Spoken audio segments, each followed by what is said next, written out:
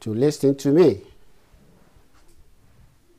I'm going to tell you today how to become successful entrepreneurs. My name is Chibueze Duru. I am a doctoral student of University of West London. I have an MBA in entrepreneurship, and I'm also a tutor of this college, Oxford Business College, London campus. Before I start, I'll show you this picture. This is money. I love money. Who doesn't love money? Raise up your hand. I love money. Nobody. It means that I am talking to the right people. I am talking to the entrepreneurs and future entrepreneurs.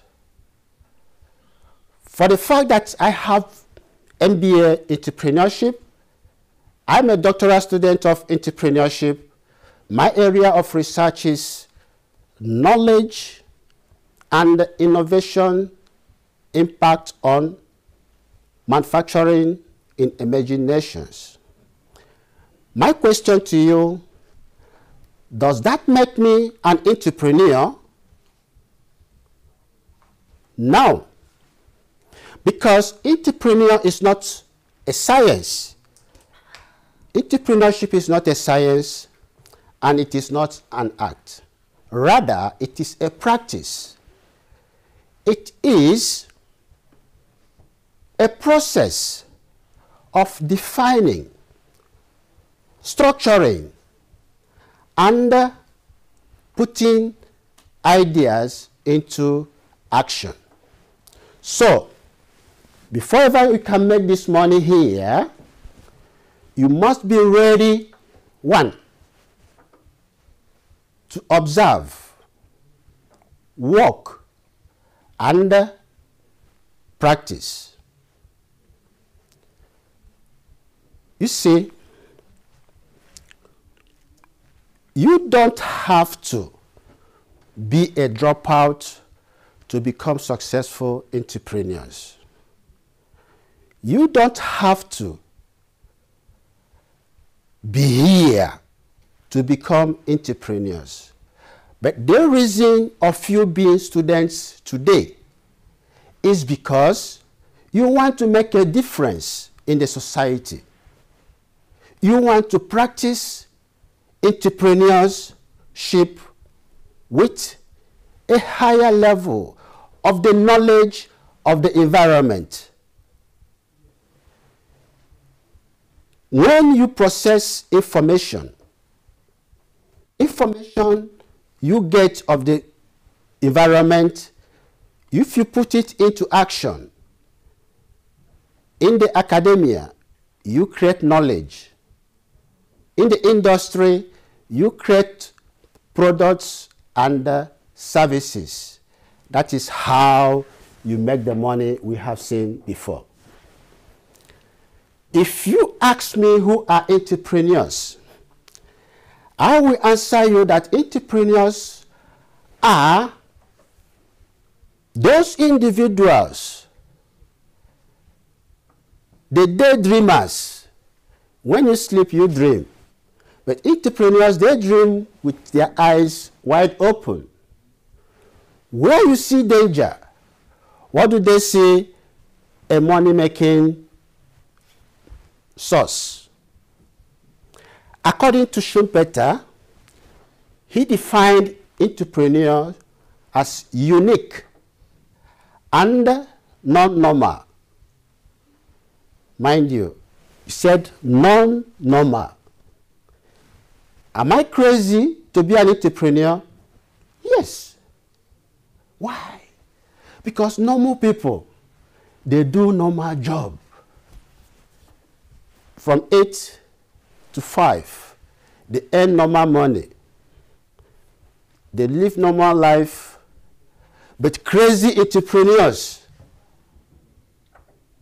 like myself, we chase dreams. We hope to make more money tomorrow by achieving our dreams. We are the pillars of the society because we use creativity and innovation to satisfy customer needs. Every one of you is a potential customer. You have all your requirements. You have all your needs.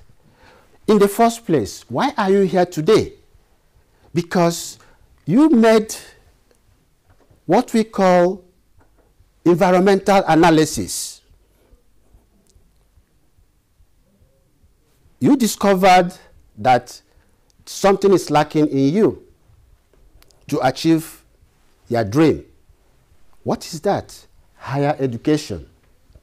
Am I right or wrong? If not, why are you here? You woke up in the morning, you registered. At your age, you turn back to become students. You are an entrepreneur because you want to acquire more knowledge. You can easily become an entrepreneur by opening one business or the other. But you said, no, I want to make a difference in the society. I want to pursue my dreams with more knowledge and understanding of the environmental situations, the environmental factors. What are those environmental factors? You have already started doing them. I am sure at your level, you have done personal analysis, you have done SWOT analysis, you have done 5 forces analysis, Porter 5 forces. What do they serve? Because with the personal analysis, it allows you to get information from the society, to know what language the society speaks. It allows you to know how to create products and services based on the knowledge of the customers in the market, based on the knowledge of the society. This is one of the reasons you are here today.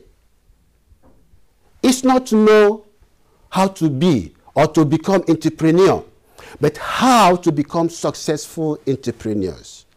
Because it is a process made up of serious activities, made up of knowledge that you are acquiring here in this institution. How do we become innovative? How do we become risk takers? We become risk takers by, 1, having a goal, having a contribution to the market, because the customer we are targeting tomorrow already buys from someone, already has a product he or she uses. How do you convince the customer that your product is the best? How do you convince the customer to leave his trusted supplier to come to you? Is by offering something new, something unique, something the customer has never seen before, a very different experience, curiosity. You have to trigger the curiosity of the customer. How do you do that? By being creative and using innovative means.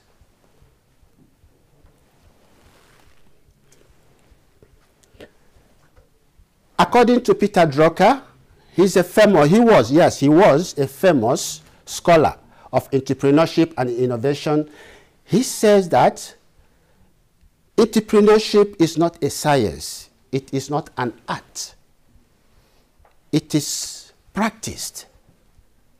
Because, I asked you a question that upon all my qualifications, am I an entrepreneur? The answer, no. Because I have not, what have I offered to the society? What have I created to satisfy the customers' desire or needs. It's when I offer the customer a new product, when I capture the market, a niche of the market successfully, then I can call myself an entrepreneur. But what am I doing now? I am still on the process. I'm still learning. I'm still perfecting how to put my ideas, how to focus my ideas, how to define, structure, and implement my ideas in order to achieve a specific goal. You've done personalized learning. Yes, because personalized learning is you are learning how to use information created by others, plus the subject knowledge in order to create a specific goal, to achieve a specific goal. And for you to do that, you must be motivated.